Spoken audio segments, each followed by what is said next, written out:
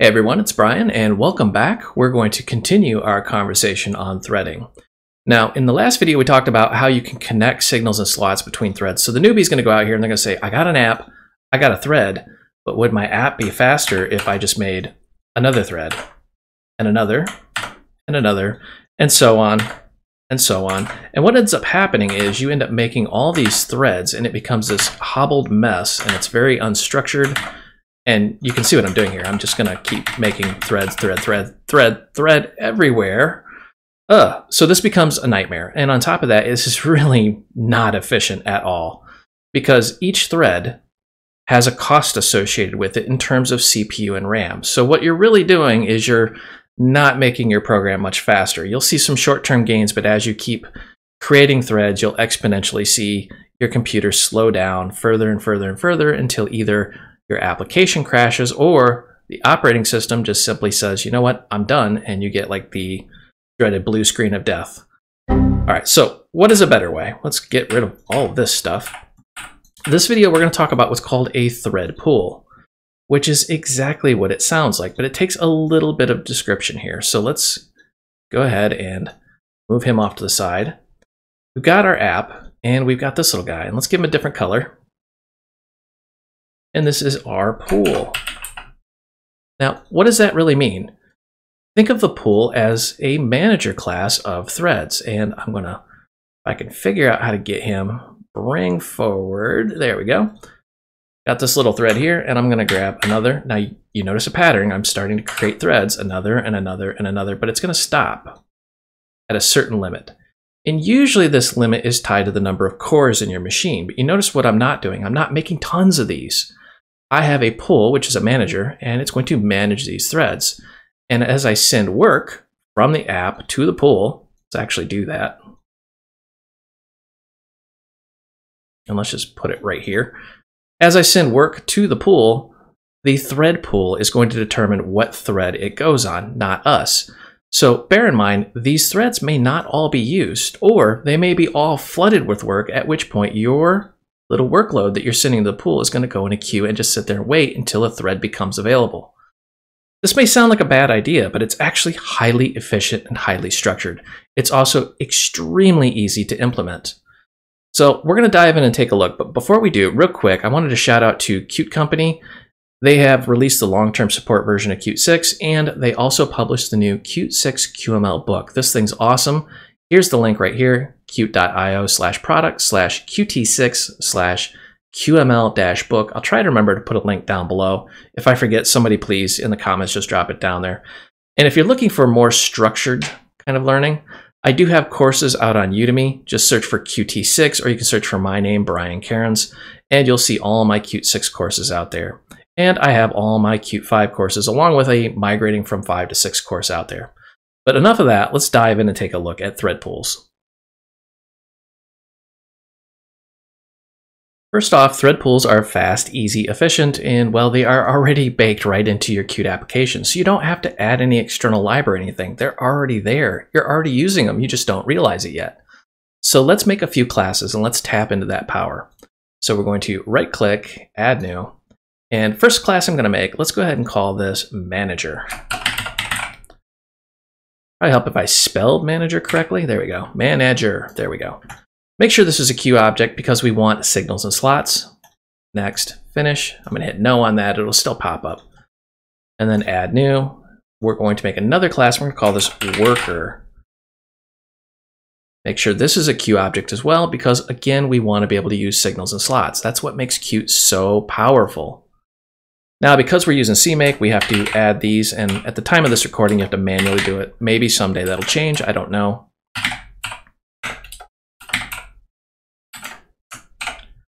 All right, once they're in there, make sure they are loaded into the IDE properly. So what are we going to do here? We've got our main file, which is going to take a manager, and that manager is going to run some workers, and those workers are going to run on what's called the thread pool. The workers, however, really don't even know the thread pool exists. They just know that they're on a thread somewhere. So let's start with the simplest one. We're going to do the manager.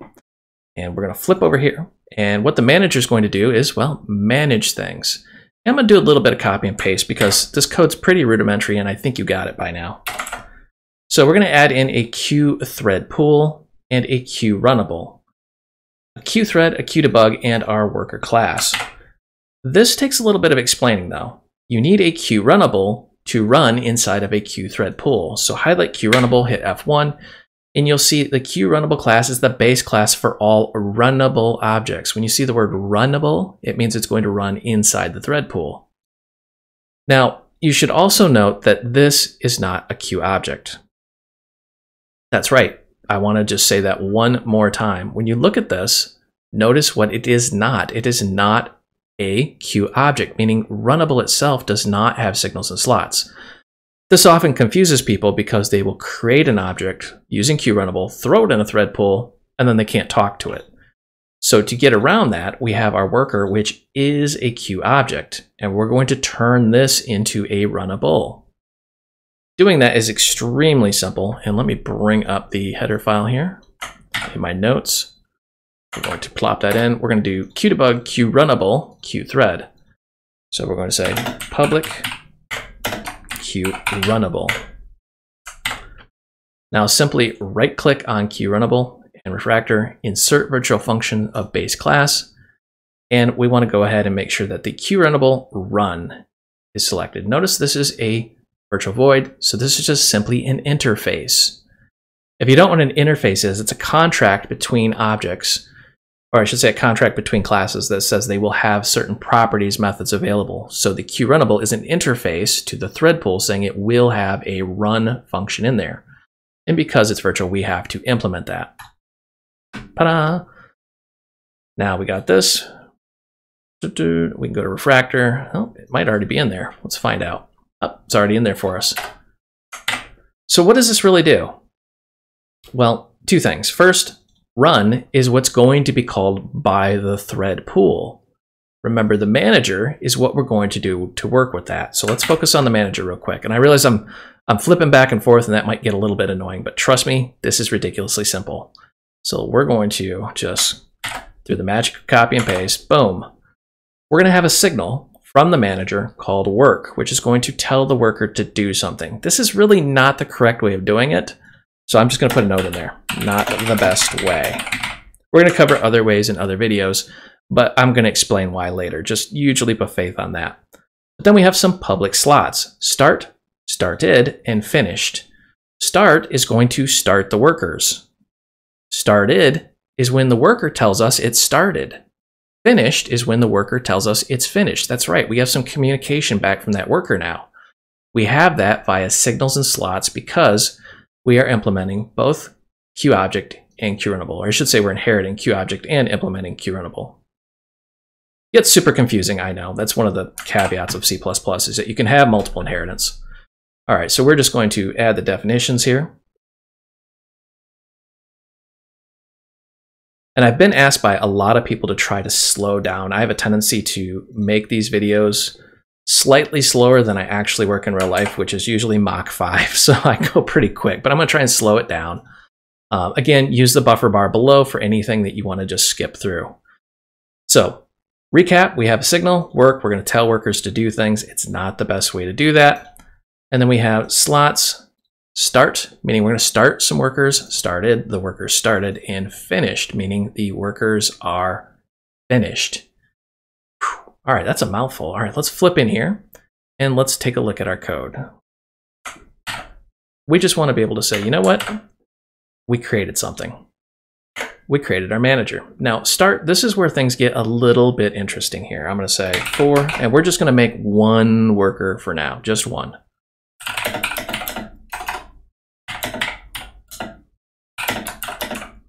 You're going to see why, because this thing's going to be super noisy and it's going to print a bunch of stuff out on the screen. So let's just focus on one for the moment here.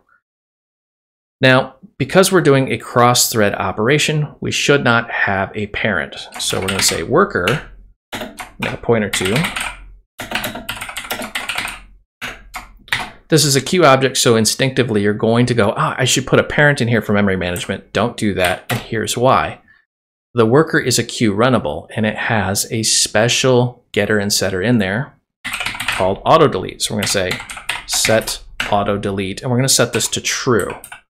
What this is going to do is tell the thread pool that executes this to delete it when it's done, because guess what? We don't want to worry about memory management. We just don't want to have to deal with that. Now, because I absolutely hate writing this code, I'm just going to copy and paste it. Feel free to pause the video if needed. We're going to connect the worker started signal, which doesn't exist yet, and the finished signal to the manager started and finished. And then the manager's work is going to go to the worker work, which doesn't exist yet. We're going to get to that, but notice we have queued connections. I'm going to explain this a little later on in the video. Super important you understand right off the bat, this will use what's called an auto connection, which under the hood will attempt to flip this into a queued connection. But I'm just going to put that back for now. And then we're going to go ahead and say queue thread pool global instance. And when we do this, this is the instance or the thread pool that is created automatically when your queued application starts. You don't have to do anything, it's just there. And we're going to go ahead and say start, and we're going to go ahead and start that worker. Now this does a few things, but really what it's doing is it's taking that worker, putting it over to the thread pool, and when a thread is available, it moves it to that thread, and then it goes into the worker and calls run. Lots of words, all the words, and I accidentally deleted that. There we go. So your main takeaway here is your manager is going to create a worker without a parent. We're going to set auto delete to true because we want the thread pool to manage the memory. Then we're going to say thread pool current instance, whatever it is, just go ahead and start this specific object. We're just doing one for now. Now we're going to go down to started and finished. This is where the worker is going to talk back to us. Usually you don't like it when a worker talks back to you, but you know, we're going to allow it this time. So we're going to say worker, and we're going to do a queue object cast. A lot of people out there are going to get very, very confused if you don't know what this is and go, why aren't you using a static cast or some sort of C++ thing? Queue object cast is built right into Qt, and it's specifically designed for casting queue object, and it takes a lot of the complexity out of it. So while I'm not going to dive into it in this video, we are going to probably cover it a little more in depth later on. So what we're doing here in this slot, something called this, and that something is a queue object we can access from the sender function. It is going to return a pointer to a queue object, and we're going to cast that pointer using queue object cast into our worker class. If this line completely mystified you, please go back to C++ 101. But basically, we're getting a pointer, we're casting that pointer into something we can work with. Now, because we do not trust pointers, we need to test it. So I'm going to say if not worker. Again, there are a billion different ways you could do that, but if we don't have a pointer, we're just going to jump right out of there. We're going to pull the ripcord and just eject right out. So what we're going to do next is we're just going to say qinfo started our worker object on whatever our current thread is. Special note on current thread. This is going to be running on what's called the main thread, our manager. But our workers, when they start, will be on a pooled thread, and you'll see that later on. And we can grab this and just do the old copy and paste right here. We're going to say finished. And put that right there. So very, very simple code. There's really not a lot of complexity to this. There are a few caveats.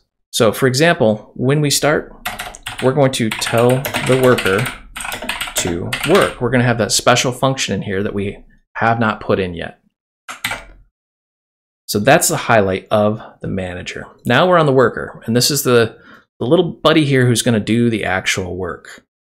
So what I'm going to do here is I'm going to just copy out of my notes just to save a smidge of time. So we've got a constructor, a deconstructor, two signals, our public slot, work, and then we have our runnable interface. So let's go ahead and flesh these out.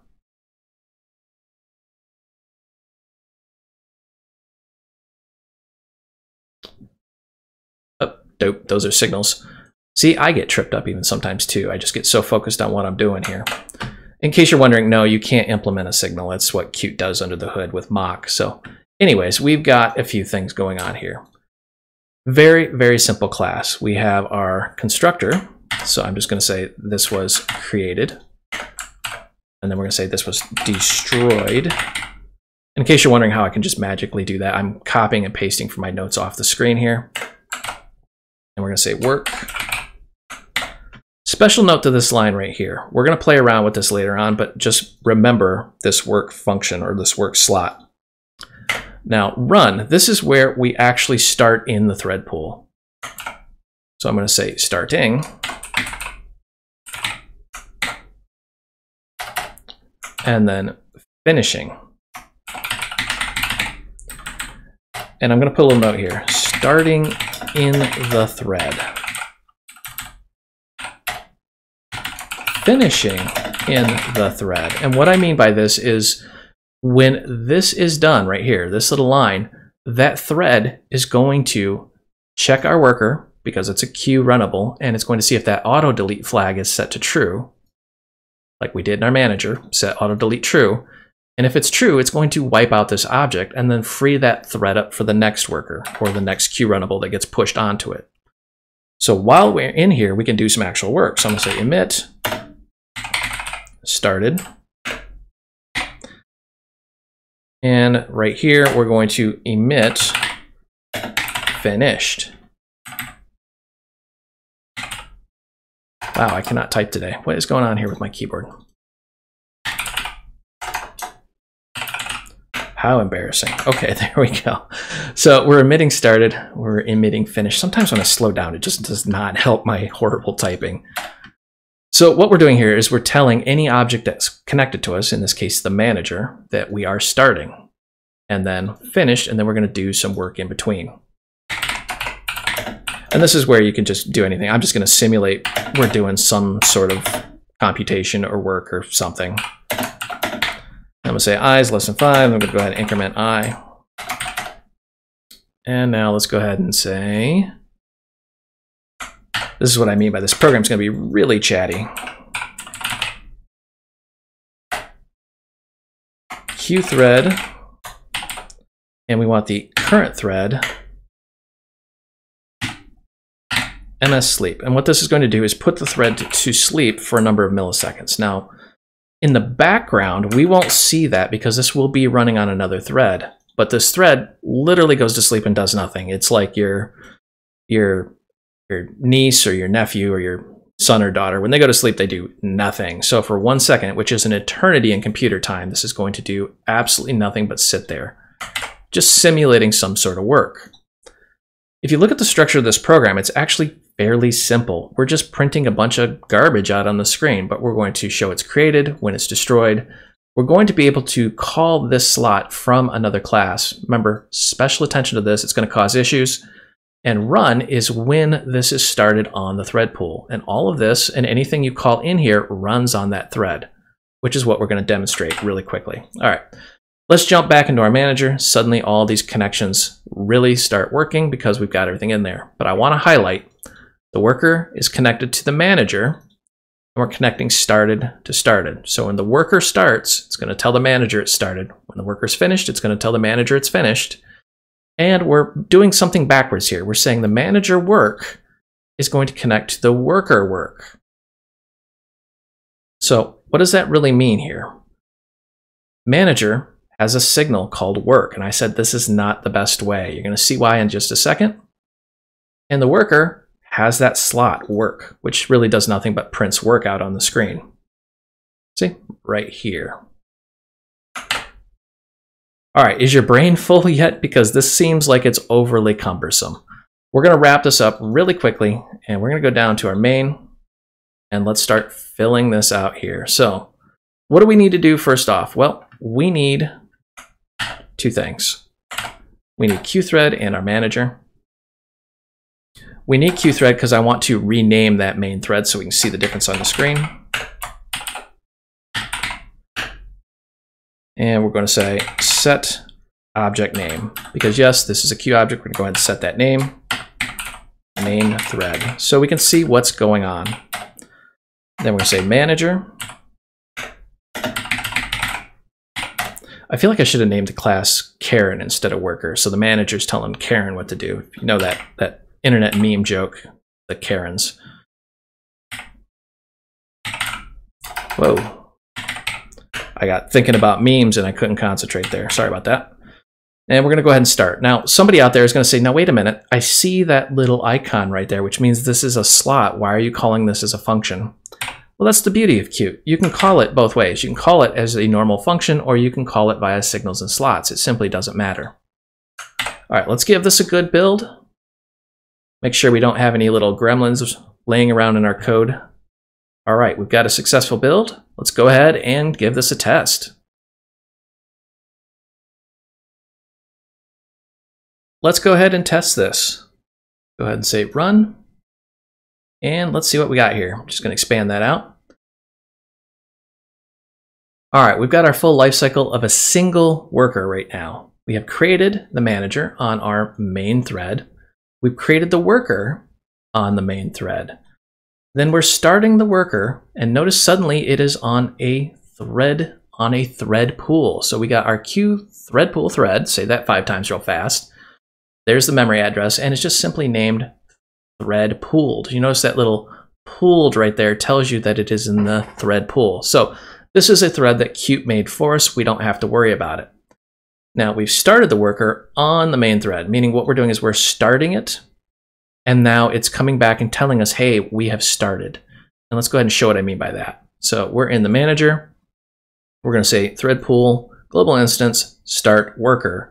And in the worker, it's going to go ahead and, when we're ready, run, and it's going to say starting. And let's flip back here. Starting, and this is on the pooled thread. Then we're going to emit started, and remember in the manager we have our signal slots. This can get really confusing for newbies, but when the worker is emitting started, the manager started slot will get called. And that's exactly what's going on here. Started is being called back in the manager on our main thread. Yes, that's right. So now we can have communication between that object, even though it lives on a thread pool in another thread. This is extremely cool stuff. So we can see it started, and we can see when it was finished. We also see it was destroyed and finished-ing. Finished-ing. I don't even think that is a word. I'm going to have to fix that. It's going to bother me. Let's go in here and fix that really quick. Finish, where is that? Worker. Sometimes we just like creating words. Finished-ing. Man, I hope somebody caught that.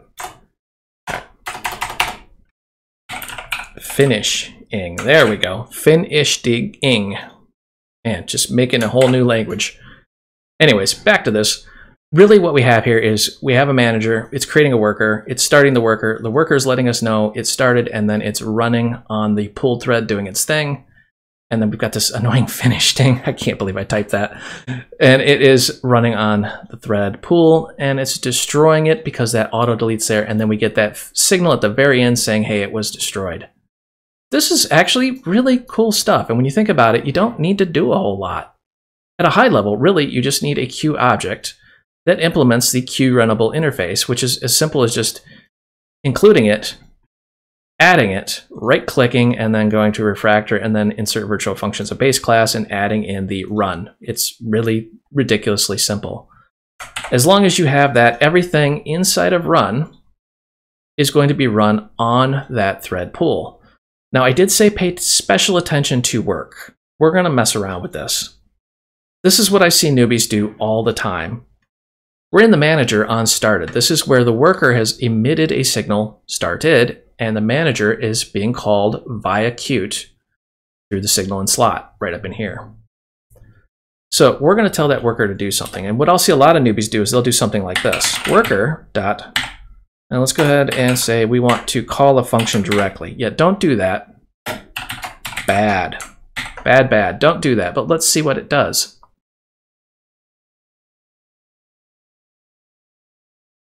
All right, right away, I can see the problem. I hope you do as well.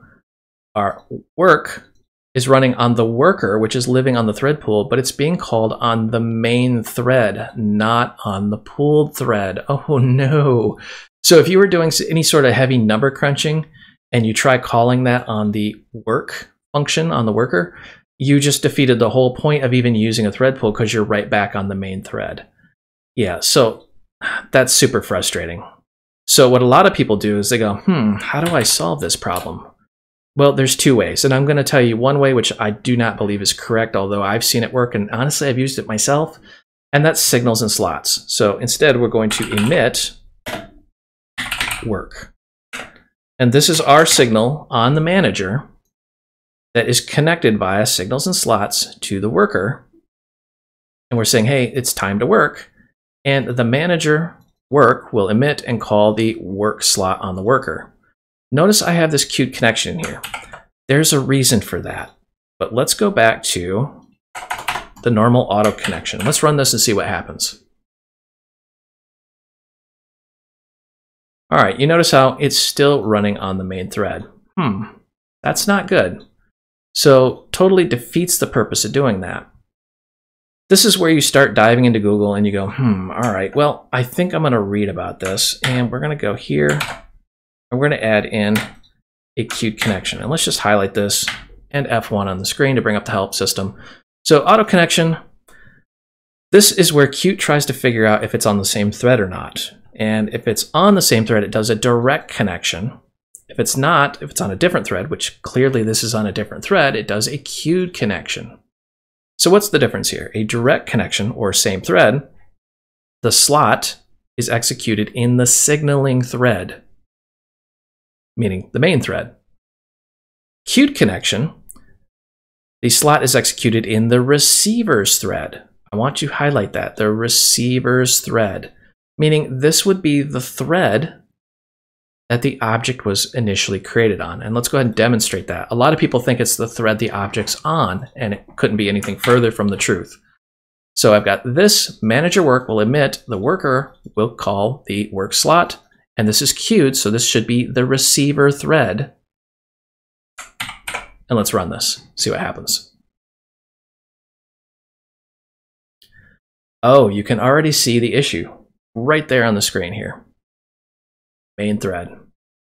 Even though we're using the queued connection, it's still being called on the main thread, and that is simply because we created the worker on the main thread, so that's where it's going to call it at. Is this a bug in Qt, or is this a design flaw with my application? Well, you could argue that it's both, to be brutally honest with you. I don't like doing either of those because I don't like trying to figure out what's going to change in Qt's code base from one version to the next, even though it's been amazing and very stable. It doesn't really work the way you think it would. So what I do typically is I don't do this at all. What I will do is I will close that, and I will not do either of those. I will simply run my application, but when I do, I give this worker everything that it needs for its entire existence when I start it. And anything that it needs should not get outside stimuli unless it's getting that stimuli from something that was created in this run function on the actual thread that it's living on. So I hate to give you that bad news, but that's one of the little caveats of using a thread pool is you will get into some weird cross-thread operations where you're scratching your head trying to figure this out. Now, I know you're going to ask, yes, there are ways of calling it directly on the other thread, but it gets a little bit more involved than where we are now. I just wanted to throw that out there in case you're working with this and you get stuck. So, quick review. This is a thread pool and how to work with it and how to communicate across thread to that object running on the thread pool. The biggest thing you need to do is create a queue object, implement queue runnable, and then start that out on the queue thread pool. Happy coding, and I hope to see you later. I hope you enjoyed this video. You can find the source code out on github.com. If you need additional help, myself and thousands of other developers are hanging out in the Void Realms Facebook group. This is a large group with lots of developers, and we talk about everything technology related, not just the technology that you just watched. And if you want official training, I do develop courses out on udemy.com. This is official classroom style training. If you go out there and the course you're looking for is just simply not there, drop me a note. I'm either working on it or I will actually develop it. I will put a link down below for all three of those. And as always, help me help you. Smash that like and subscribe button. The more popular these videos become, the more I'll create and publish out on YouTube. Thank you for watching.